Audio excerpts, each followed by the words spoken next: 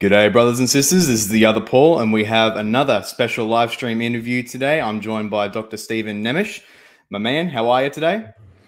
I'm doing well, thank you. How are you? Very well. I'm very well myself. Had, as I mentioned before, a very nice party yesterday, so I'm nice and happy this morning. Very happy to get along, get moving with what we're happening today. Now, what does that mean? What we're happening today? What did I say? Why do I just say random crap? But we're going on with a very good and very spicy topic today. The first of two parts. Today is more or less going to be first principles and how things ought to be addressed with respect to the church fathers, how Protestants should approach the church fathers, how they should read them. And then the second part tomorrow is going to be more direct engagement with the other traditions and their objections that they'll give to us Protestants, particularly of the more low church kind, since some objections that we'll address tomorrow may be given by, say, Lutherans and Anglicans. But today, to get us started right off the bat, Dr. Nemes, could you please just describe yourself, your work, how you ended up getting into the whole Catholic Orthodox Protestant dialogue in that, and give us all that background so people can know what they're about to get into. Sure. So my name is Stephen Nemes. I have a PhD in theology from Fuller Theological Seminary, where I studied with Professors Oliver Crisp and Veli-Matti Karkkainen. My dissertation was titled A Constructive Theological Phenomenology of Scripture. Effectively, what I was doing is I was proposing a rigorous phenomenological analysis of the act of reading the Bible as Scripture, for the sake of making a constructive theological proposal about the nature and interrelations of Scripture, tradition, and church as sources and authorities for theology. So this is basically like, one of the central problems of theological method, the relationship between Scripture and ecclesial tradition. And I approach this question from the point of view of phenomenological research or phenomenological investigation into what it is to read the Bible as Scripture. My dissertation was passed with distinction. Professors Crisp and Karkkainen read the dissertation, and also there was an external reader who was John Baer. I'm sure that you've heard of John Baer. He was the external reader for my dissertation, and he really liked it a lot. He gave it a very glowing review. So that's always going to be a point of pride for me that John Baer liked my dissertation. Even if I argue for things that maybe he might find objectionable as an Orthodox theologian, or perhaps he might not, because in my dissertation I was arguing that there is no infallibility in theology, and I was arguing for a reorientation of the understanding of the church and of what it means to be a Christian away from a doctrinal conception and more focused around what I call believing in Jesus, as opposed to believing that this or that is the case. So I distinguish between believing that and believing in, and I say that really we should think about what it means to be the church and what it means to be a Christian in terms of believing in rather than in terms of believing that.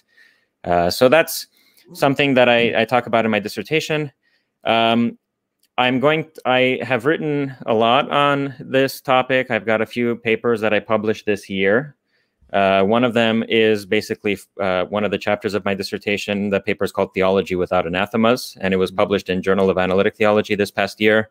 I have another paper called Against Infallibility, in which I tried to continue the argument from that first paper. So what I'm doing in that first paper is arguing that there is no infallibility in theology. In this second paper, Against Infallibility, I'm taking that argument and addressing it even further, addressing various responses that you might have. So the first argument was really sort of philosophical. The second one, I enter more into biblical or church historical reasons that people might propose for accepting the possibility of infallibility in theology. And so I try to develop the argument further along. I am currently working on a volume which will be published in the Cambridge Elements series called Orthodoxy and Heresy in Christian Theology. And basically what I'm trying to do in that volume is to present the notions of orthodoxy and heresy as they function in theology and the so-called Catholic tradition, Catholic with a small c. I talk a little bit about how the Bible presents certain ideas as orthodox or as heretical, although it doesn't always use exactly those terms. I talk about the developments and the evolution of the Catholic tradition over time, talking about, for example, the question about Gnosticism and the true apostolic shape of Christianity with Irenaeus, or the Christological Trinitarian debates of the 4th century, the debates about the use of images in the 8th century, I guess, and then the debates about the real presence in the beginning, sort of the Middle Ages. So I go over a historical overview of the evolutions and the developments of orthodoxy and heresy as these are understood in the Catholic tradition. I talk about the relationship between scripture and ecclesial tradition, which is one of the things I focused on in my dissertation. How do these relate to each other? Of course, this is a point where Protestants and Roman Catholics and Eastern Orthodox will differ with each other. Protestants tend to emphasize the priority of Scripture as an authority for theology. Eastern Orthodox and Roman Catholics will tend to emphasize the priority of tradition as a guide for interpreting Scripture and so on. So I talk a little bit about that. And then finally, the last chapter of this introductory volume, I'm going to be arguing against the Catholic tradition and its conception of how to do theology in favor of my own approach, which is I call theology without anathemas. Now, why theology without anathemas? Because the anathema is connected to the notions of orthodoxy and heresy. An anathema is the means by which an orthodox party, or at least a party that takes itself to be orthodox, separates itself, purifies itself of opinions that it deems to be heretical. So the anathema basically is how the orthodoxy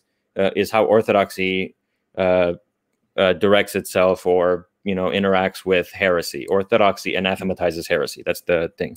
Now, the argument that I give in this chapter, and this is something I'm sure we'll have the opportunity to talk about today and tomorrow, is that orthodoxy and heresy are basically ways of denoting relations between ideas, whereas truth, if you follow the definition of Aristotle, is the relationship between an idea and the thing of which it is an idea. Aristotle says that truth is saying of what is that it is, and of what is not that it is not. So basically, truth occurs when you describe a thing accurately, when you describe a thing as it is. But to call an idea orthodox or heretical is to describe its relation to another set of ideas that you take for granted. An idea is only orthodox or heretical in comparison to other ideas. So basically what I'm arguing in that chapter is that the notions of orthodoxy and heresy should be unimportant for theology, which should only be concerned about the truth of what it says.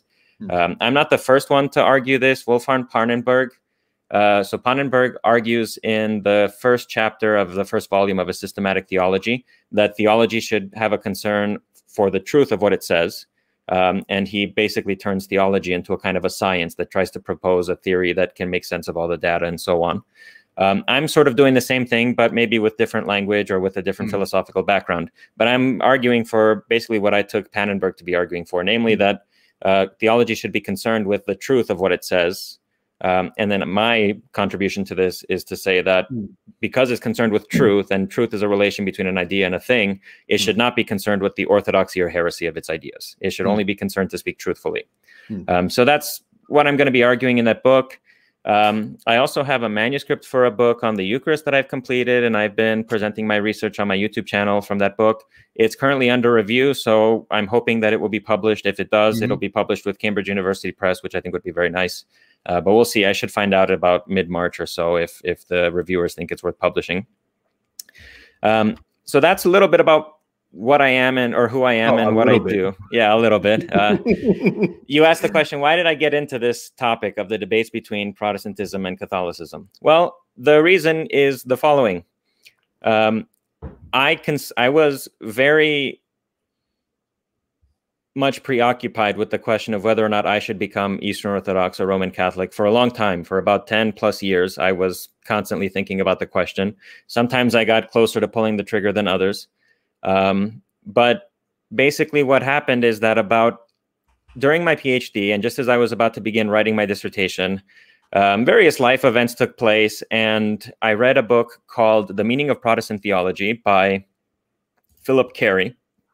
And Carey's argument sort of solidified in my mind that I'm a Protestant, that I'm not a Roman Catholic. And then this, together with my investigations in phenomenology and my understanding sort of the consequences of that philosophical method, led me to think, no, there is something epistemically very wrong. There's something wrong with the way that Roman Catholicism and Eastern Orthodoxy does theology. So that was happening with me. Now, on the other hand, I see a bunch of people, you know, former Protestants who sort of get, you know, swept up in converting to Roman Catholicism or Eastern Orthodoxy, and it's like they're taken by a wave. Yeah. And I saw this, and this was disturbing to me, because I think that, you know, I don't think there's anything wrong with being a Roman Catholic or being an Eastern Orthodox, but I don't think that anyone has to be one. I don't think that there is any necessity for a person to be either Roman Catholic or Eastern Orthodox. And I think also a lot of times people are converting to Roman Catholicism or Eastern Orthodoxy for reasons that are specious and that don't actually survive close examination. So one of the reasons why I wanted to get into this debate and to offer my own contribution is to give people who are on the fence or who are thinking about these issues another perspective that they're not getting anywhere else. I noticed that there are very few really catchy and popular resources available for Protestants interested in these questions. Roman Catholics and Eastern Orthodox, on the other hand, do a really great job of, you know, issuing propaganda, I suppose. I mean that term neutrally, but you know, propaganda is what it is, just propagating their views on the internet and making it seem attractive. So I wanted to offer another perspective, and I wanted to, you know, let people who are considering these things hear someone who says, no, there's nothing wrong with being a Protestant. Actually, it's preferable if that you be a Protestant, and you should remain one. You shouldn't worry about going to Roman Catholicism. So that's kind of why I got interested in this issue. I had been through that struggle myself, but I came to realize, you know, later on that no, these churches are not actually where I should be. I should be where I am. And so I wanted to offer my perspective to people who are interested in these questions, and to give them also another point of view besides the one that they had been hearing online. Yeah, okay, very fascinating stuff. I've always had a little bit of an eyebrow raised when you talk about how, because I know what you mean. When you talk about how you want to dispatch of those categories of heresy and orthodoxy. I'm charitable enough to know that you're not proposing an absolutely subjective Christianity where people just believe whatever the hell they want, but that the specific ways in which those categories have been deployed is, well, kind of countervailing to the truth at some points. Although I guess it's still a little bit weird to me, because the way I always use orthodoxy and heresy is more or less synonymous with truth. So if I see something, it's like, okay, that's not true according to Scripture, according to God's word. Okay, that's heresy. This is true according to Scripture. Okay, that's orthodoxy. But I guess with the way that the high churches use it, as you mentioned, with how orthodoxy and heresy more or less rely upon other ideas and all that, so they'll deem something heretical because it violates this very specific philosophical categorization of, for example, the two natures of Christ and all that stuff. So it can get a lot into the weeds and all that. Really briefly, before we continue, because I know we're limited on time today, really briefly, could you explain a little bit more, broaden out your explanation of the difference between heresy and orthodoxy and truth? Because I know that some people could possibly still stumble on that. Sure. So truth is a relation that obtains between an idea and a thing, of which it is the idea. So if I think to myself, you know, there's a person in the other room, my thought is true if that's the way things are. There is someone there. Now, orthodoxy and heresy don't only have to do with things. They have to do with other ideas, right? So an idea is orthodox if it coheres well with other ideas that are taken for granted as orthodox. So I agree with you, and I don't want to give the false impression. I agree that in the Catholic tradition, the orthodoxy and truth are taken for granted as going together. Where I'm going to object is that this sort of thing cannot be taken for granted, right? It's one thing for an idea to be orthodox, which means basically that the community accepts it. And it's another thing for that idea to be true, because it could be that the community's ideas are false.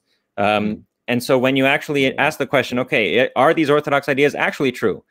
Then you cannot just respond that they have to be true because they're orthodox. That's something else, right? That's circular. I want to know whether your purported orthodoxy is in fact true. And in order to do that, you cannot simply note its relation to other ideas. You have to compare what you say to the thing that you're talking about.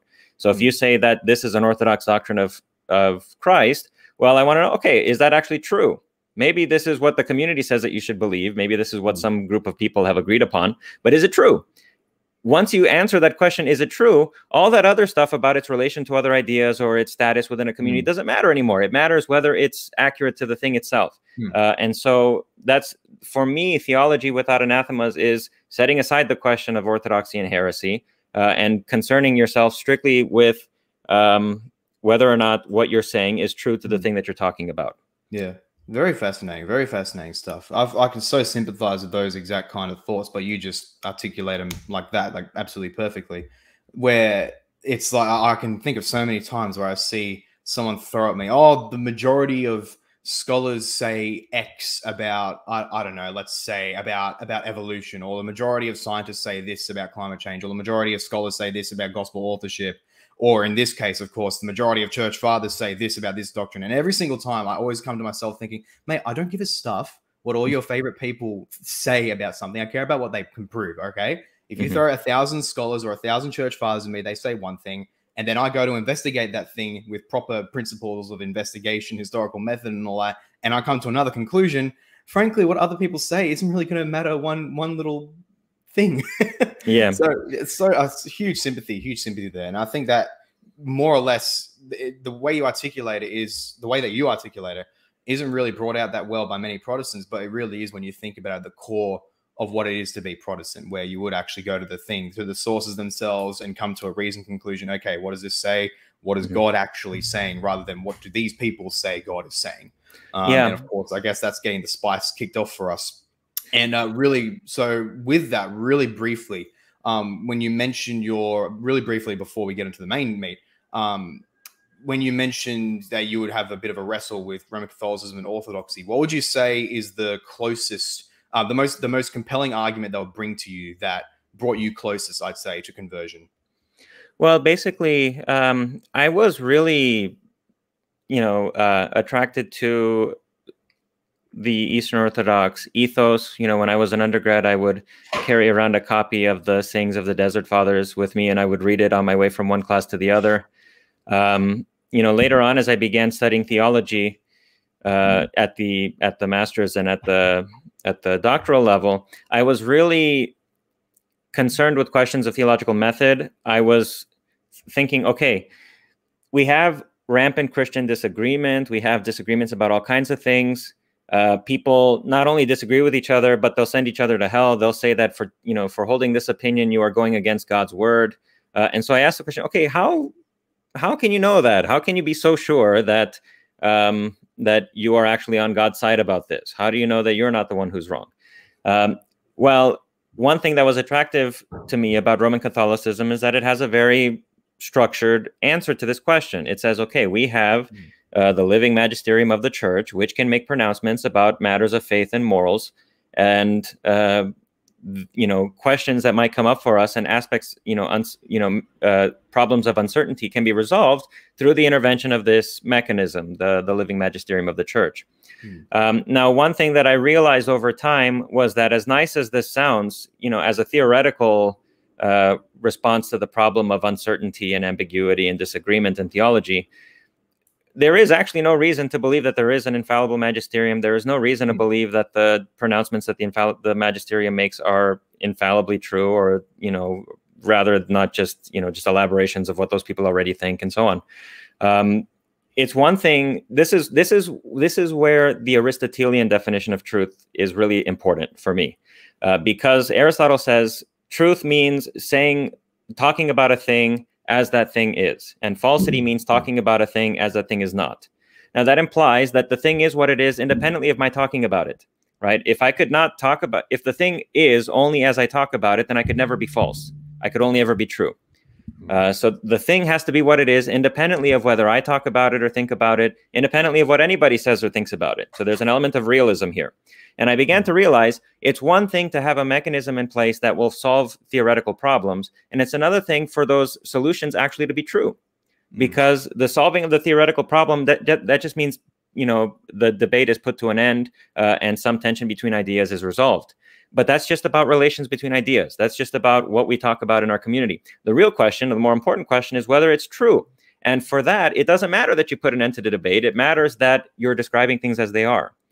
So I began to see that there is this kind of confusion. People confuse, authorized testimony with the things themselves. And because they don't have access, or they don't imagine themselves to have access to the things themselves, they just take what authorized testifiers will say about them, right? So if somebody comes along and gives a bureaucratically final decision on some matter, that's the same thing as determining the truth. Actually, it's not.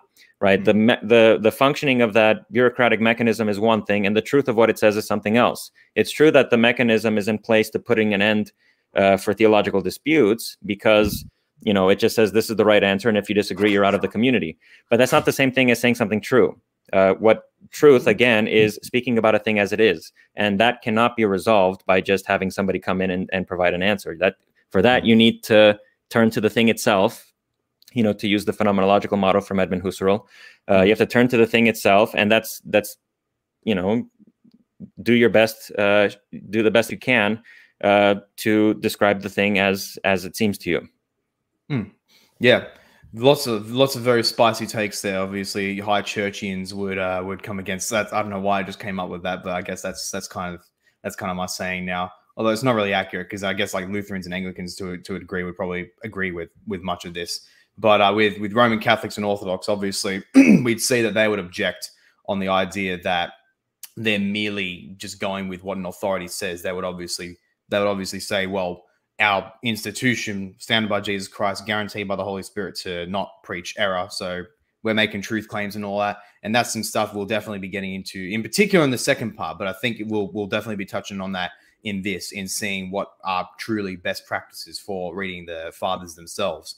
And so with that, very, very good segue into this, with how you mentioned that ultimately it's not a matter of just what is this authority system or authority structure or person or whoever says to us, but what do the sources that are in our discussion actually saying themselves. And it's obviously not just scripture that's being debated over, but the fathers themselves. So what do the fathers say about about images, about the seat of Peter in Rome, about any number of topics? And that's always what it always comes back to, and is ultimately in every single conversion story of a Protestant to an Orthodox or Orthodoxy or Catholicism, without fail. Every single time they'll mention that they read the church fathers, and oh look, now it's they're clearly the Orthodox Church, or they're clearly the Roman Catholic Church, or the Oriental Orthodox, or the Armenian or Oriental Orthodox, or the Church of the East, or a bunch of other denominations of the high church crowd.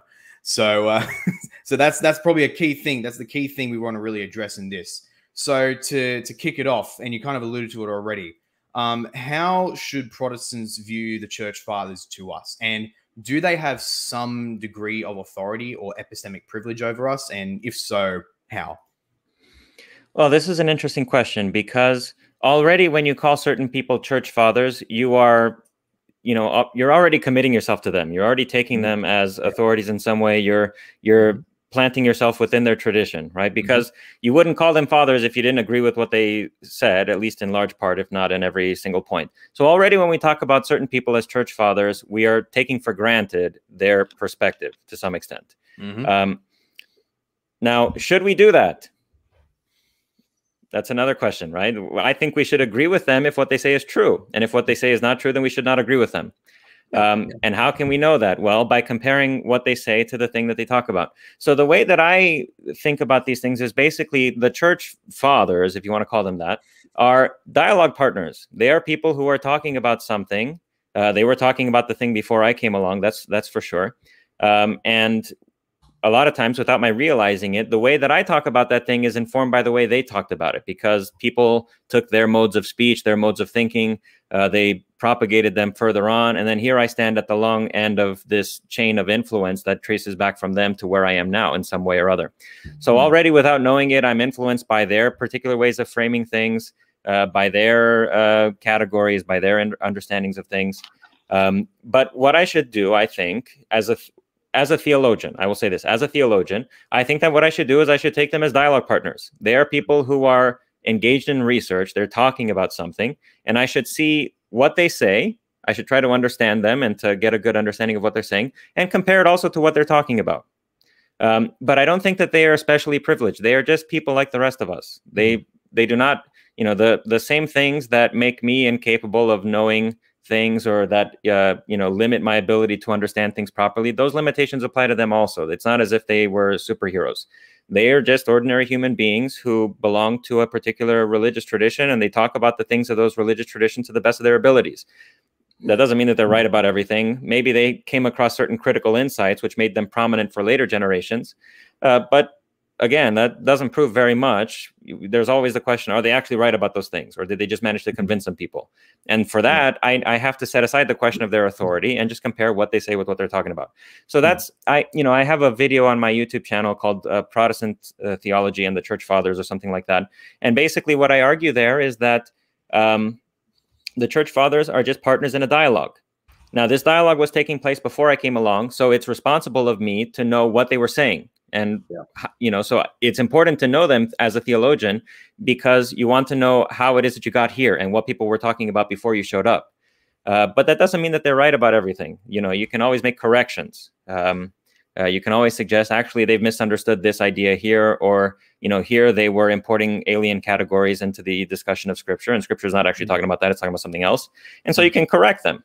I look at what Christ says in Matthew chapter 23 to his disciples, and he's just about to begin a scathing polemic against the Pharisees, and he tells them, you are not to be called rabbis, for you are not to be called instructors, for you all have one instructor, the Messiah, and you are all students. And you are not to be called father, because you have only one Father who is in heaven, and so on.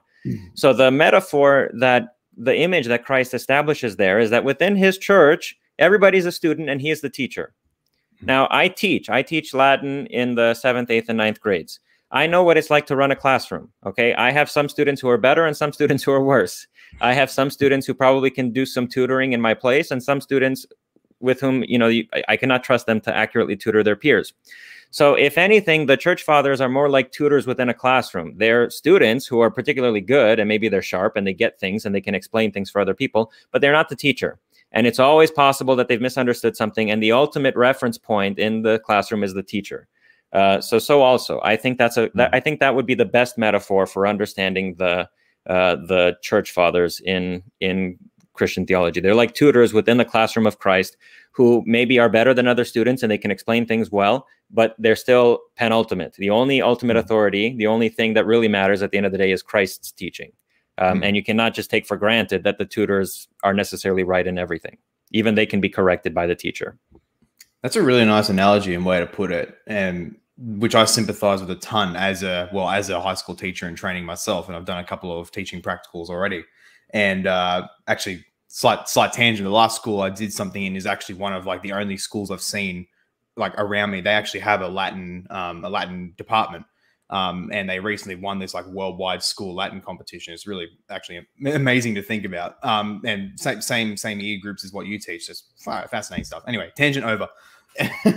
The teaching analogy, really, really good way to think of it. Because that's 100% exactly as you say it. And of course, Orthodox and Roman that would say that, well, the church is the body of Christ. So effectively, when the church speaks, it's Christ speaking. But then, of course, you get to exactly what you're saying. Ultimately, it's not.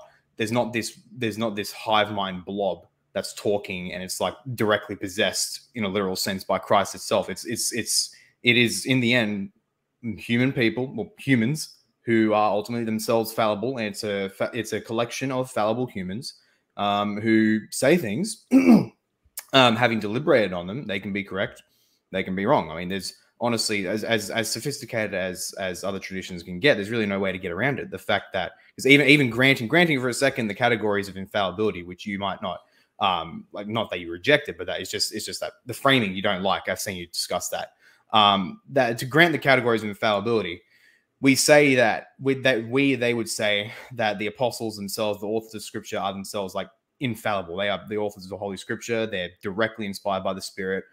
They cannot err and all that. And that's something that they wouldn't say for the fathers. Some Orthodox, I see, they ascribe some weird, like, lower tier of inspiration to the fathers that elevates their authority, but they could still err. So in the end, it really doesn't matter when you think about it. But fact is, as long as everyone acknowledges the church fathers themselves are individually fallible, then I can't really see a logical way in which to say that somehow when they come together, they are fallible. Unless, of course, you get a direct statement from Christ that says, when X number of bishops come together in this part, then whatever you guys pronounce will be directly and divinely guaranteed by the Holy Spirit, and it cannot err, which, of course, Christ never says that. It kind of has to be extrapolated from unrelated passages. So, yeah, But that's something we'll definitely get more into for tomorrow. I keep on hyping up tomorrow because that, and I guess it's right because that one's going to be the real spicy one. I might even deliberately put the link in this Orthodox Discord channel I'm in. But I don't know. We'll see how wild I'm intending to get. But so now we have this orientation of how we should view the church fathers. How you say we should view them as dialogue partners, which is a really beautiful way to put it. And I see. I remember seeing your blog article on that where you basically make that same argument, and I'll post that in the live chat in a sec so people can go read that.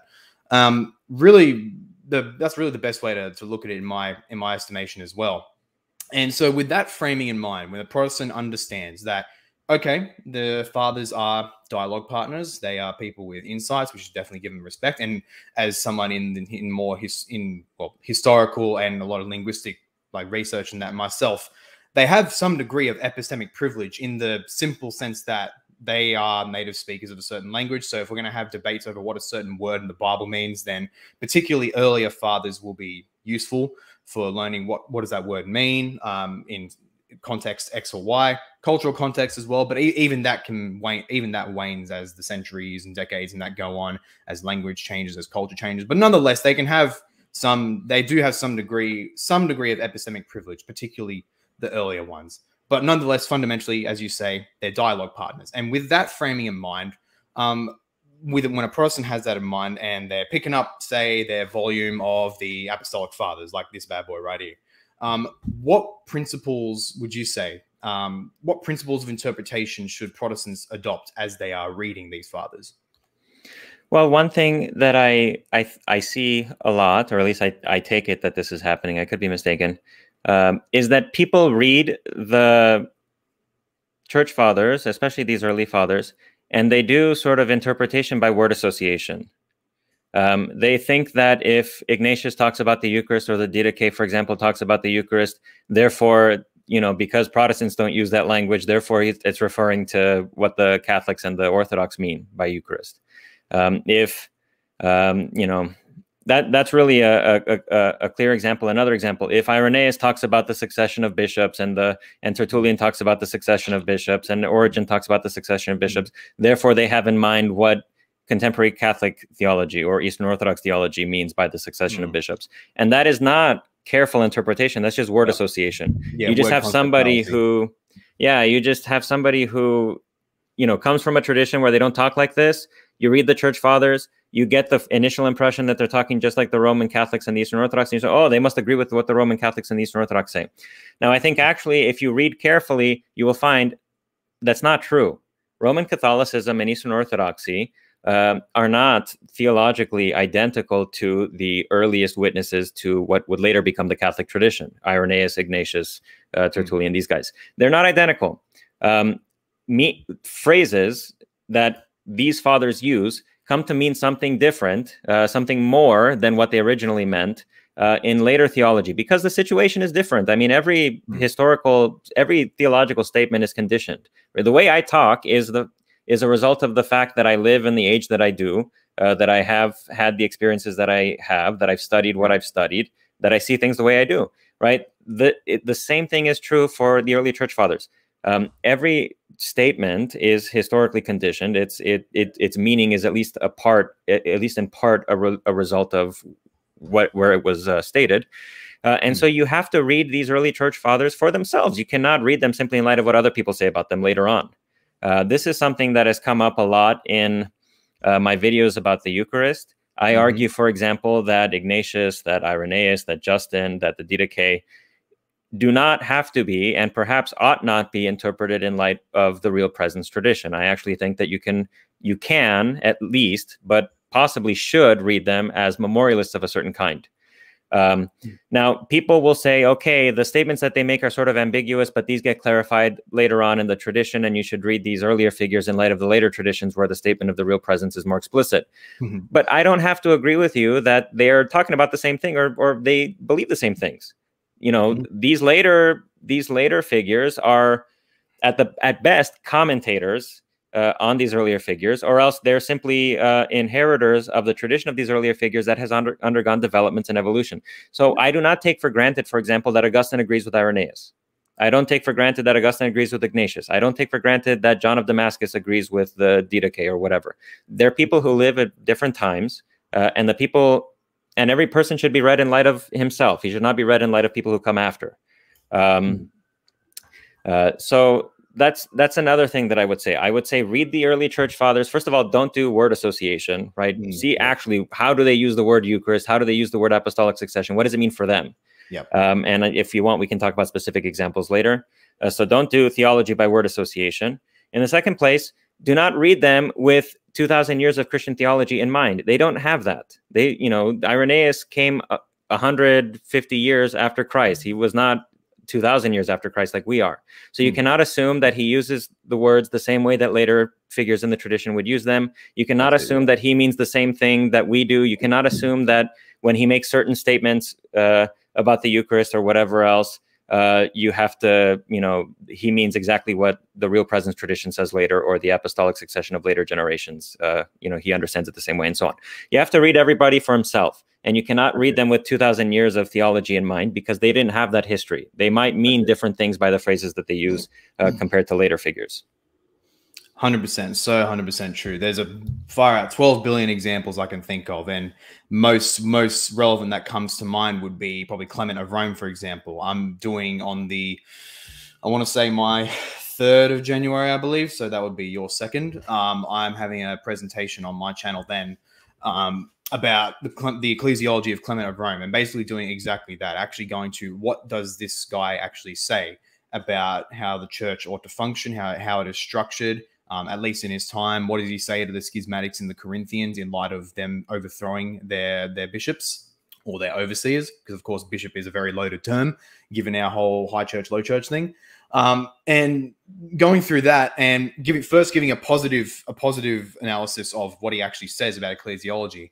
And then in light of that saying, okay, how does this compare and contrast with the high church traditions? And I'll basically be, to give a little spoiler, I'll basically be saying exactly that when Catholic apologists and Orthodox apologists, and even scholars, of course, will point to these passages in Clement where he says, for example, the apostles set up successors so that because they foresaw with perfect knowledge that there would be strife over the bishop's office, so they set up these people to be in it, and then so that once they died, other people can take over their ministry after them, so on and so forth. And they read that and they're like, oh, look, see, there's apostolic succession. And of course, I would say, well, in the most literal sense of the term, yes, but in the highly developed theological categories of Orthodoxy and Roman Catholicism, where the succession itself is the emphasis, and not as much. Of course, they would say it's important, but not as much as Clement does the ministry itself. Well, no, because he doesn't exhibit their categories. To give a little spoiler, he doesn't exhibit their categories of, for example, that a special teaching charism or general charism is passed on to a new overseer when they're ordained, quote unquote. So that the sacraments are suddenly valid, baptisms are valid, and all that jazz. Those categories, Clement doesn't mention that. Maybe he believes them. I'm going to argue that given some very strategic silences and things he does say, speak against, let's say, Roman Catholic or an Orthodox Clement, and that he's actually, shall we say, a little bit Protestant in his thinking. So that's basically some stuff I'm going to argue, because ultimately he says things. With the example of Clement of Rome, he says things which the lowest of the low church Baptist agrees with. That's simply not apostolic succession. Simply saying that the apostles set up these people as heads of ministry and they expected them to be able to pass it on to people after they died. That's not apostolic succession in Roman Catholicism and Orthodoxy. There's many more categories in that statement. So as soon as they read that into it, they're already committing a terrible anachronism.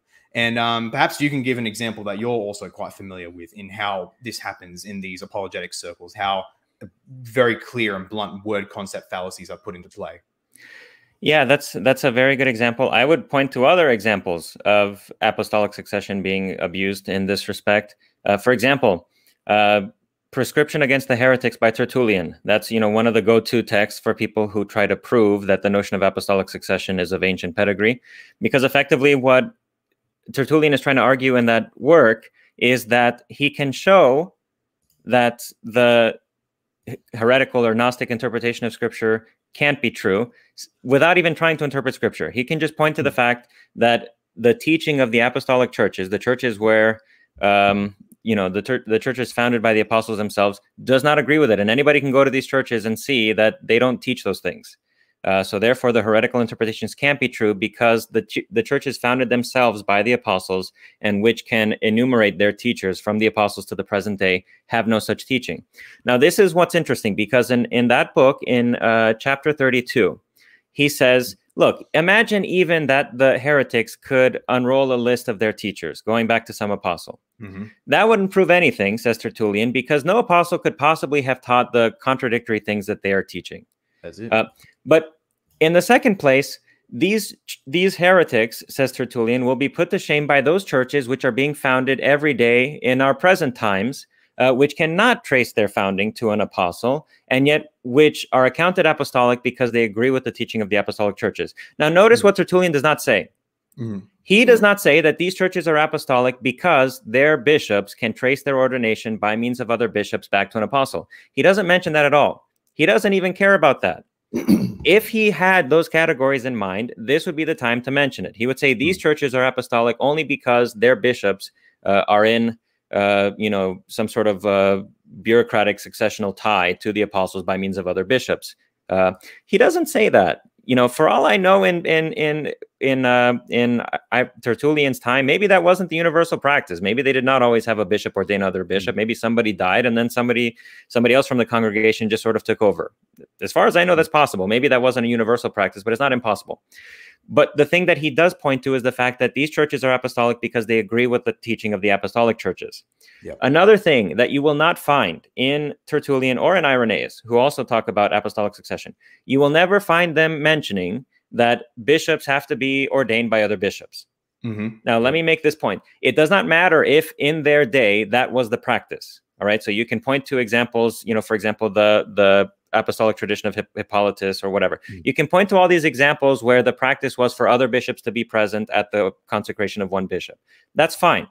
The fact that they don't use that at all in their theological argumentation shows that that is theologically insignificant to them. That does not matter.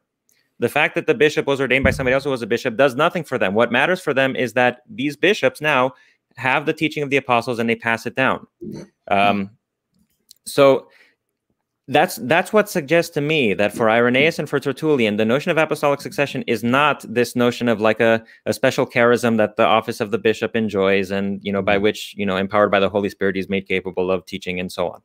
That doesn't play any role in Irenaeus and Tertullian's arguments about apostolic succession. What they do argue is that at the apostolic churches, you can name, okay, first there was Peter, then there was this guy, then there was this guy, then there was this guy, then there was this guy, all the way down to the present day, our guy. And none of these people know anything like what the heretics are talking about. They have never taught any of the things that the heretics teach. So that is for them what matters as far as apostolic succession is concerned. The fact that you can trace back the present leaders to an apostle and none of the people in the meantime know about these teachings. That's what shows that those teachings are not apostolic. But the fact that one bishop was ordained by another bishop, that plays no role in their argumentation. They never even mention it. They don't even mention it in times when it would be to their advantage to mention it. So that would be one example. Another example that I want to mention here, let me see. It just slipped my mind.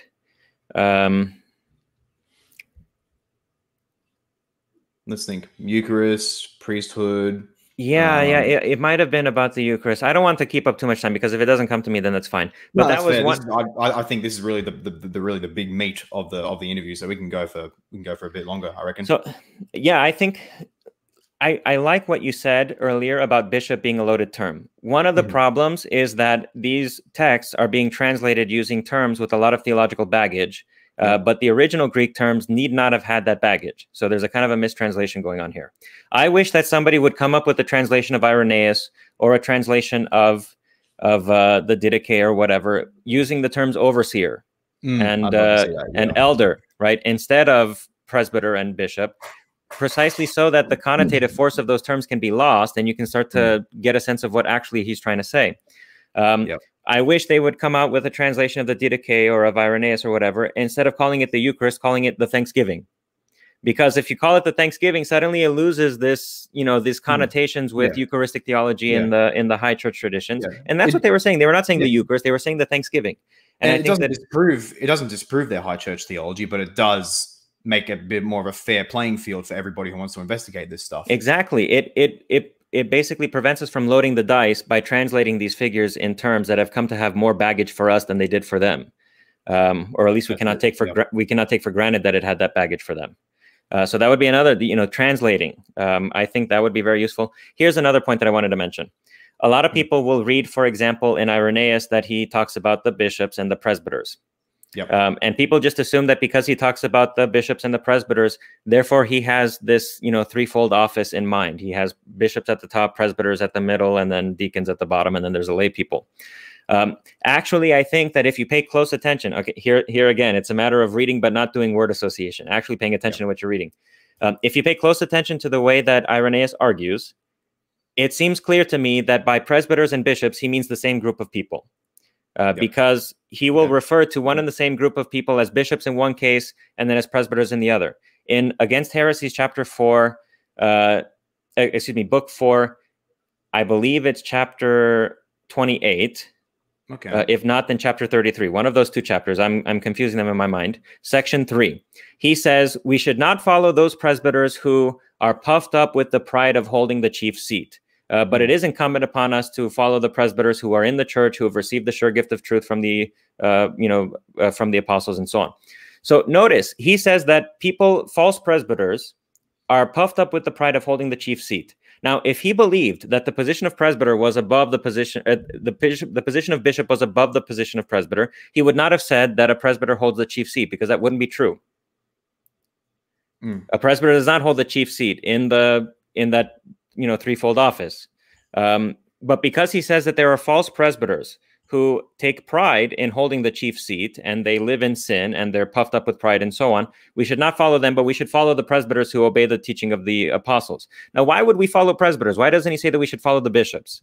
Because again, he would be arguing from the weaker instead of from the stronger position. Why should we follow the presbyters when the bishops are even higher than them? It would make more sense to say that we should follow the bishops. But he doesn't say that. He says the presbyters. Why is that? Because for him, the bishops and the presbyters are the same people. They're the same groups. Now, how to make sense of this? Alistair Stewart has come out with a book in 2014 called The Original Bishops. It's a fantastic book, and basically he argues that in the earliest organization of the church is as follows. Every congregation was headed by somebody called a bishop. The overseer, right? He was probably the householder who owned the house where the people would gather. That guy was the bishop. Now, in cities where there were multiple churches would start to form federations with each other. And they would, form like a network of churches, like you might have a Hillsong network or whatever, basically like the things that non-denominationals and charismatics do in America and around the world. They would have networks of churches, right? That are independent congregations. Oh, yeah, the apostles of Pentecostals, guys. Get that in here. yeah, probably they were. So they would form networks. They would form networks of churches, and Stewart says that these bishops, when they would gather in a group in their networks as a collective, they were called the presbyters. Okay, so basically the idea is that a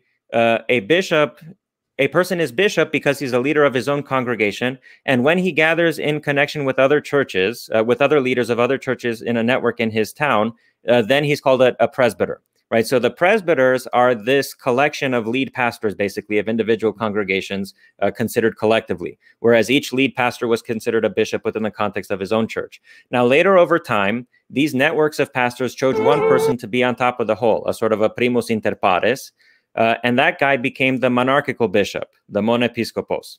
But the original arrangement was not like that. In the original arrangement, the bishop is the leader of an individual congregation, and the gathering of individual leaders would have been called the presbyters. So now, why is it then that Irenaeus can talk about the presbyters as holding the chief seat? Because every presbyter would have been the episcopos in his own congregation. He would have been the lead pastor of his own church. So that's why he's puffed up with having the chief seat, not because it would not make sense if, there was a position of bishop above that of the presbyter, but it would make sense to say that if anybody who was a presbyter was within his own congregation, the leader. So here again, word association, there are all these things that Irenaeus says that don't make sense if you think that he had a threefold office in mind with the bishop above the presbyter. But what he says does make sense if you pay attention to him closely, and you see that actually every person would have been called a bishop over his own congregation and a presbyter in connection with the bishops of other congregations. So here's another sense in which apostolic succession, bishop, presbyter does not mean the same thing for Irenaeus as it does in the present day. So this would be a further example. Yeah, really, really good example. And when you mentioned earlier with the ordination of bishops, that's another really big thing I'm going to talk about with First Clement, how he's describing the exact process of, well, or generally speaking, the process of how the apostles would establish bishops and then how they expected more bishops to come about. Where we'd have in First Clement, got my nice little volume right here, Clement would end up saying, for this reason, therefore, having received complete foreknowledge, and this is chapter 44 for people who are wondering, they appointed leaders mentioned earlier and afterwards gave the offices a permanent character. That is, if they, the apostles, should die, other approved men should succeed to their ministry. These, therefore, who are appointed by them, the apostles, or later on by other bishops, other presbyters? No, by other reputable men with the consent of the whole church. Now, I know Orthodoxy and Catholicism say, yeah, we have the consent of the whole church, like with Orthodoxy, for example, in their ordination ceremony. The whole congregation will say axios or anaxios, worthy or unworthy and all that. And it's more or less a formality, but technically there's some consent of the whole church. But the fact is the appointment is by not, Clement doesn't say it's by other bishops or by other presbyters, but by other reputable men, literally in the Greek, elogimon andron. And specifically not just men in like a gender neutral sense, but literally men, other reputable men. Point being, he's not saying that this is some demand of that this is some necessity of having a direct succession of one bishop and then goes to another bishop, or even if we grant plural episcopacy of some bishops elect another bishop and they elect another bishop and so on and so forth. It is the men in the congregation themselves, the reputable men of the congregation themselves, who set up their leaders, which ends up making the authority structure, at least according to Clement, not a top-down thing of ordination where bishops have to ordain other bishops, or bishops can ordain priests and then down to deacons and so forth. It's the other way around. It goes from the congregation up into the deacons and the bishops, or overseers, to use the more neutral term. Correct. So even then, obviously the key response that Roman Catholics and Orthodox may say is that, well, we totally agree with this statement. There's nothing against it. But then, of course, is the issue of, well, hang on. That's all he says. That's the extent of it, according to Clement or some other father. If we're talking about another topic, it doesn't matter if you agree with it. The fact is, that's what he's saying is the core of it. And really, Roman Catholics and Orthodox can't agree with this statement, where the appointment itself, not merely the consent. So he says the consent of the whole church, but that's followed by the direct appointment by other reputable men, not men who are bishops, not men who are presbyters, but other reputable men. And that's a very valid argument from a silence, because one would expect, if Clement is trying to, he's impugning schismatics who overthrew their presbyters. This is the exact situation that apostolic succession is supposed to be a total safeguard against, where if they overthrow their bishops, okay, that's it. They're out of the successional line. They're no longer valid. They are outside of the church. Clement does impugn them with sin, but it doesn't emphasize that they're out. He doesn't say anything about how they're now outside of the successional office, that their sacraments are invalid, that they are no longer able to appoint new presbyters, or so on and so forth. So that is yet again another beautiful example of just how anachronistic thinking really makes you miss a lot in these texts. I agree with you entirely. I mean, part of it here is that as a responsible reader, this is why it's dangerous, right? You go in as somebody who grew up in a non-denominational, some kind of Protestant background where people talk differently. You read the Church Fathers for the first time. You hear them using all these terms that are familiar to you from Roman Catholicism, Eastern Orthodox, and you just get swept. Oh, they must be just. You have to be able to understand the Roman Catholic and Eastern Orthodox theological paradigm, and to be able to discern the fact that these figures are not arguing the way they do. Even if they use the same terms, they don't use them in the same way in order to make arguments. And the things that you would expect them to say, if they did have this Roman Catholic or Eastern Orthodox, theological paradigm in mind, they end up not saying. What they do say, on the other hand, is less than what the Roman Catholics and Eastern Orthodox want to say. Now, why is it less than? Because Roman Catholicism and Eastern Orthodoxy is a development of the primordial Christian theology. It is not the primordial Christian theology. It is a development of it. Just like, for example, when you plant the seed, in the ground, right? And then a tree grows, and then it lets off other seeds, and then a forest grows, all right? The forest is not what was there from the beginning. And there are all these other factors that have intervened in the meantime in order to get the forest that we have now. But it wasn't like that from the start. And you can always ask the question, okay, is this a good or a bad development? Roman Catholicism and Eastern Orthodox, this is the point that I would make. They are not perfectly theologically identical with the earliest church. They are developments of that early church. They are that early church as it transformed throughout history, and it came to, into new situations and began to argue differently and to use familiar terms in different ways than it had from the beginning. But this is the trick of it, because the Roman Catholic and Eastern Orthodox theological paradigms use the same terms. They give the false impression that they are theologically identical with the earliest church. This is where there's an aspect of deception involved. Because we talk like them, therefore they agree with us. Actually, they don't agree with you because they don't argue like you. The concepts don't evidently have the function for them that they do for you. It's just that you happen to be using the same terms. So this is where you have to really read carefully. You have to pay close attention to the arguments that are being made and to not let yourself get swept away by word associations. Now, with respect to your point about appointing overseers and deacons, the same thing appears in Didache chapter 15 in verses 1 and 2, or 2 and 3, I think. There it says, appoint for yourselves bishops and deacons, for these will do the service of the apostles for you, right? Notice, the Didache is addressed to churches where you would have, itinerant prophets and apostles coming by, and they would preach and they would teach and so on. But it says how to treat them. If they stay too long, kick them out because they're false prophets and so on. But appoint for yourselves bishops and deacons. Notice what he doesn't say. Choose some people, and then we will send an apostle to ordain them for you.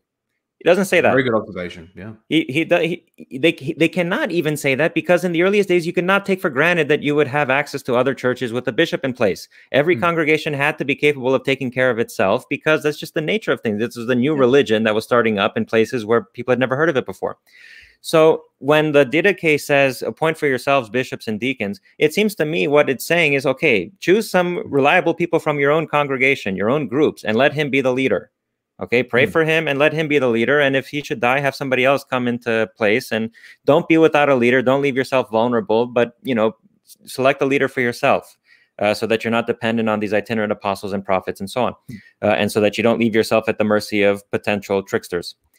So I think also in the Didache, when it says appoint for yourselves, basically the presupposition of that commandment is the self-sufficiency and the autonomy of the local congregation.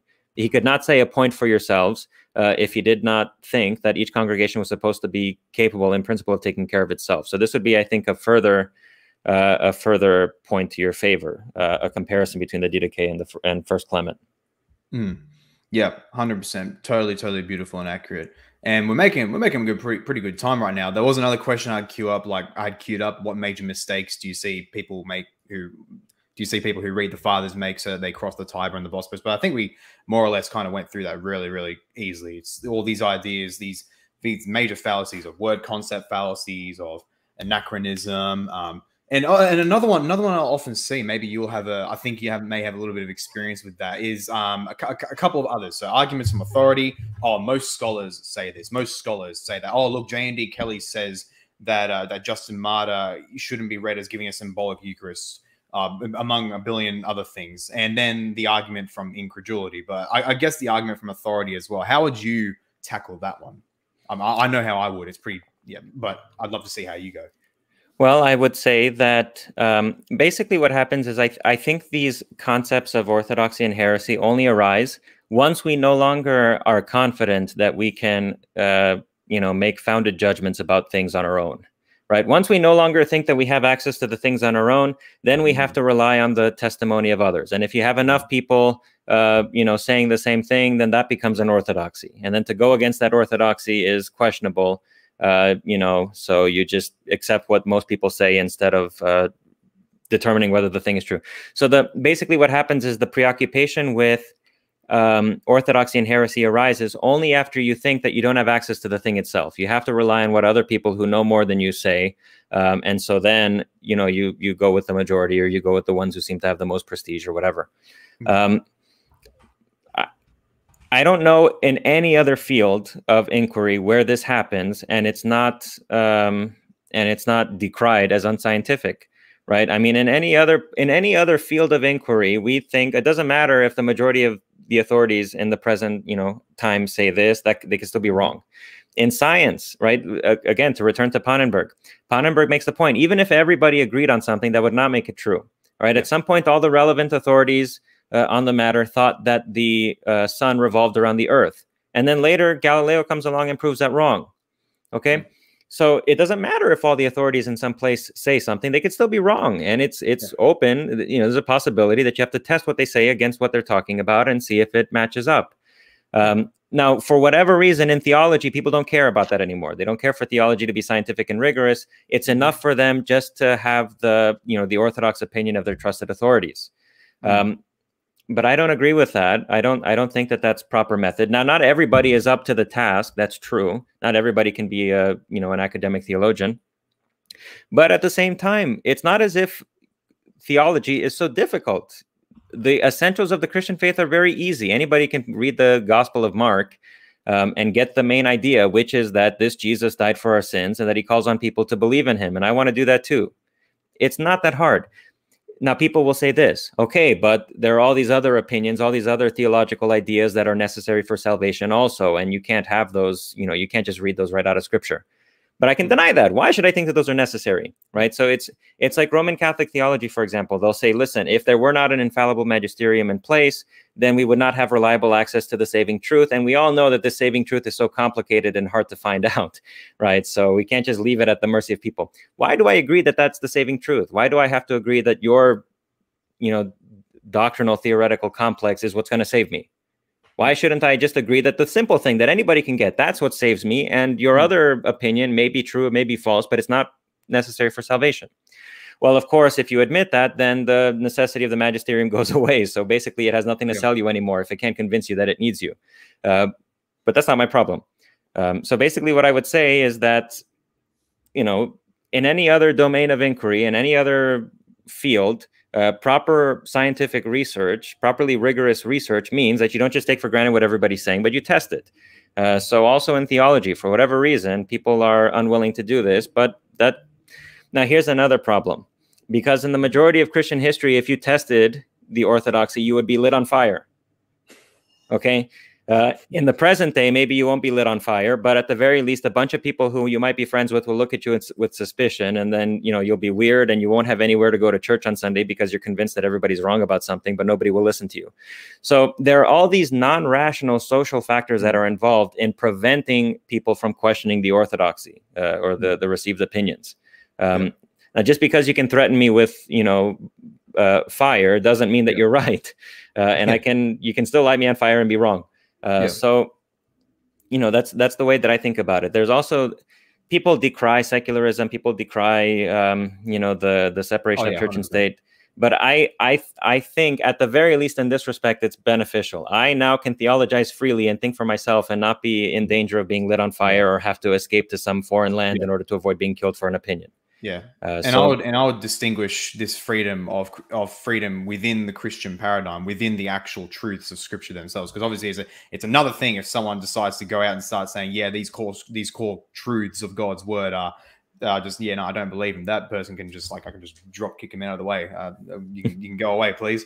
But then it's another thing to within those core truths that are necessary for salvation, necessary for good godly living, and all that. To have the freedom of discussion with, I wouldn't even say that's like secularism per se. I like to think of secularism as the positive ideology of godlessness, basically a godless society. Oh, look at us humans, we're so great, we can do whatever we want. Oh, unless it harms somebody, because we can have we apparently have some complex of morality, and it just exists just because I say so. But in the sense of just a basic sense of Christian religious freedom, yeah, 100%, and that really itself is it's fundamental, really, to the gospel, to the apostolic preaching and all that. The only time when the apostles, for example, would issue an anathema against someone would be if they're saying something that really does compromise the faith. They would he would say that he gives an anathema, for example, to the Judaizers, so-called, who would say that you must be circumcised as well as believing on top of Christ, because now suddenly they're just invalidating the whole point of Christ's sacrifice. Among other issues, people who believe some absolutely wacky, insane stuff. There was plenty of people back then, even in Paul's day, who they wouldn't be the heretics that Orthodoxy and Roman Catholicism would say, where if you deny the specific philosophical notion, for example, of Christ having two natures that are two but one together, and if for example you're a monothelite or a monophysite and all that very specific philosophical categories, oh yeah, no, you're cut off from the church, see you later, goodbye. But the concerns that the apostles would come against, that of things that they would anathematize, would be things that were not merely philosophical concepts. Like, sure, if you could argue, granting the normal hypostatic union doctrine, which I do, you can grant that other beliefs, when they're logically brought down to their road, would lead to error if they're brought to their logical extent. But that's different to a direct belief that directly violates what the Christian truth says, and that's exactly what the apostles and Christ would do. They directly attack things that would violate that truth in its fullest extent. And so that brings us to your idea of the distinction between truth versus orthodoxy and heresy, a very, very helpful one. Really one I've had on my mind for a very long time, although I'd still use the words orthodoxy and heresy, but I'd keep it interchangeable with truth itself. So I would say, for example, iconodulia, the idea that you can venerate icons and that's okay. That's orthodox in the majority of the, let's say, post Seventh Ecumenical Council world that became orthodoxy. But I would personally still call it heresy because it's not true. It is a heresy in accordance with the scriptures, as I would argue. And I intend to make a series on that sometime in the future. Please do not miss that, people. But yeah, so I want to bring up another example, a really, really common one that Roman Catholics and such love to raise up. And that would be the example of Irenaeus right here. The classic passage in Book 3, Chapter 2 of Against Heresies, where he would, for everyone watching, I'll read the following. Since, however, it would be very tedious in such a volume as this to reckon up the successions of all the churches, we do put to confusion all those who, in whatever manner, whether by an evil self-pleasing, by vainglory, or by blindness and perverse opinion, assemble in unauthorized meetings. We do this, I say, by indicating that tradition derived from the apostles of the very great and very ancient and universally known church, founded and organized at Rome by the two most glorious apostles, Peter and Paul, as also by pointing out the faith preached to men, which comes down to our time by means of the successions of bishops. For it is a matter of necessity that every church should agree with this church on account of its preeminent authority, its potiorem principalitatem. So a classic text often brought up by our Roman Catholic friends. And given everything we've mentioned already, all the principles of proper reading of church fathers, of historical documents in general, really, and fallacies to avoid and all that, I'll briefly summarize how you will see Roman Catholics use this passage, and then why it's just not bluntly put, it's just wrong, straightly wrong in how they interpret it. So basically, what I would do first, that sentence there, for it is a matter of necessity that every church should agree with this church on account of its potiorem principalitatem. I translate that as greater preeminence. That's how I tend to translate that. So because of its greater preeminence, that sentence by itself sounds like it's just enunciating a theological principle that should be valid for all times, right? All churches have to agree with the theology of the Roman Church.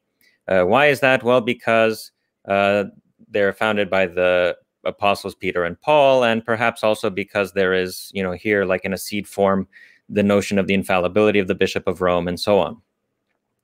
Well, I can understand why a person would read it that way, but I don't think that there's any necessity in reading Irenaeus that way. And I think actually a closer reading would suggest against this. So if you don't mind me, I am going to open up my window here so I can have the passage in front of me, because one of the things I'm going to try to prove is that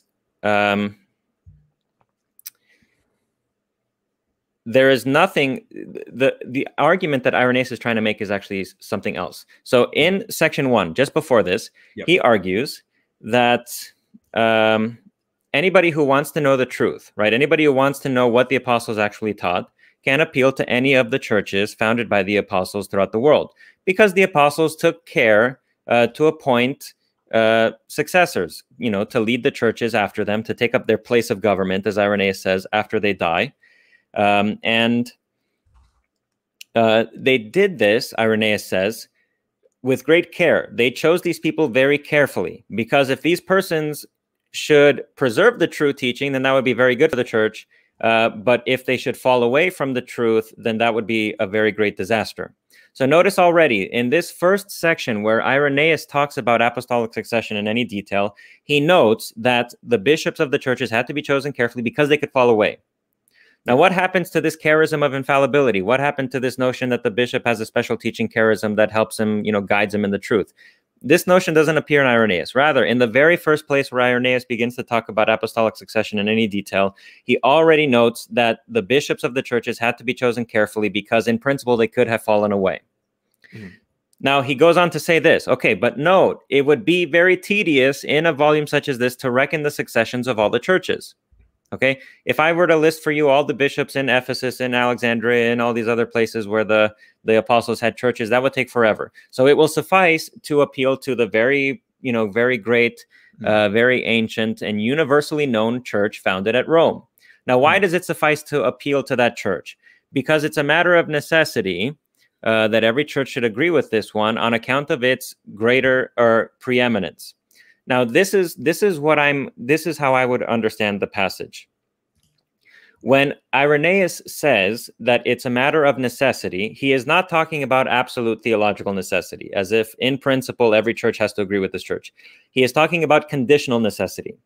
What he's saying is that this church, because everybody knows it and because everybody holds it in high esteem, it's a matter of necessity that they should agree with it. It's a matter of conditional necessity. Basically, the idea is they would not agree with this church, or they would not hold this church in such high esteem if they didn't agree with its doctrine, if they didn't think that it held the apostolic doctrine. And so that's why it suffices for his purposes to point to this church, to point to this particular Church of Rome. But there's nothing about this argument that entails that the Church of Rome is unique among all churches as a matter of principle. Nothing like that follows.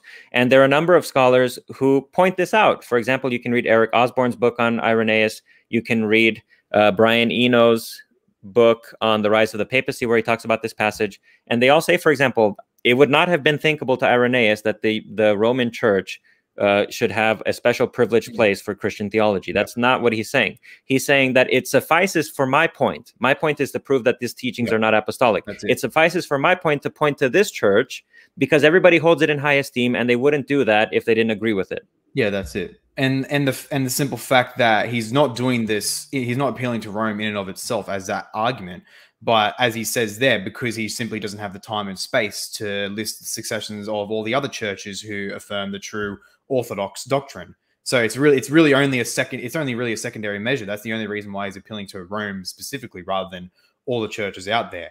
And that in his display here, the difference between Rome and other churches isn't one of kind. That is a whole other above the other churches, but one of degree. They happen to be the best. It seems to be, at least in Irenaeus, the best of all the churches because of these evidentialist measures of the fact that they're founded by two of the greatest apostles, and as a result have the richest foundations in the Christian tradition. So, and that's an evidentialist basis right there. It's more or less akin to me saying, I like to follow this excellent Christian preacher or Christian scholar, for example, because I trust that with their level of expertise, their wisdom, their experience, and what they've displayed, that they're above all other authorities. They're preeminent simply because they're extremely well learned. That doesn't mean I'm going to think they'll never make a mistake ever, that I have to submit to everything they say, that I don't have a right to check what they say simply because of their authority. But it simply means that, look, I can put a base level of trust into them by default. And that appears here to be what Irenaeus is saying, that just on epistemic grounds, on evidential grounds, that the Church of Rome is very, very good to follow. That's not the same thing, as you say, as having some inherent power, inherent ability, inherent authority passed down specifically through their bishops. And he doesn't, and note how he doesn't even mention anything specifically about the church. The bishops of Rome have preeminent authority, but the Church of Rome, generally speaking, and it really makes sense to think of that in the collective sense, be it the bishops, the presbyters, or the church generally, not even specifically pointing to their authority figures inside, because it's pointing to that idea of the tradition passed into Rome and preserved in Rome, something that would go about through everybody in the congregation, really, not simply not simply their bishops and their presbyters and all. Obviously, they'd have an important, like a key part in maintaining that, but the emphasis isn't on the fact that they have a bishop of Rome. The same bishop of Rome, by the way, whom Irenaeus would go toe-to-toe with because he's trying to excommunicate the entirety of Asia Minor over not celebrating the Paschal feast at the same time he would. So one would think, especially since Irenaeus agreed with this Pope Victor III, and I have a video on my channel that I, a little bit ago, put up, a little documentary on this situation, the Court of Testament controversy. So if anyone wants to check that out, you can do that. I'll put a card up after the fact. And if this really was believed that the Bishop of Rome was supreme over all the church, then it is absolutely bizarre, dare I say, heretical on Irenaeus's part that he would go toe-to-toe with Victor I, the Bishop of Rome, over something that he agrees with him, that Irenaeus agrees with Victor that they should celebrate the Paschal feast on this day. But then, and so one would think, okay, if that's the case, and the Pope has declared this to be the case, then he's totally within his right to excommunicate any congregations who refuse to follow him with that. But Irenaeus says, no, don't do that. Bro, don't do that. Be charitable. Let people follow these traditions which have existed for a long time. And he, of course, points to the example of Polycarp and Anicetus when they discussed and debated this issue, which thus also gives the idea that for Irenaeus, apostolic tradition, quote unquote, is supreme over the Bishop of Rome, even though, according to Roman Catholicism now, the Bishop of Rome is the custodian of tradition. And as unfortunately our Latin Mass-going Catholic friends are learning right now with Pope Francis' very recent moves against their otherwise traditional, quote-unquote, Mass, causing a lot of grief there. But I think this has been a really good display so far.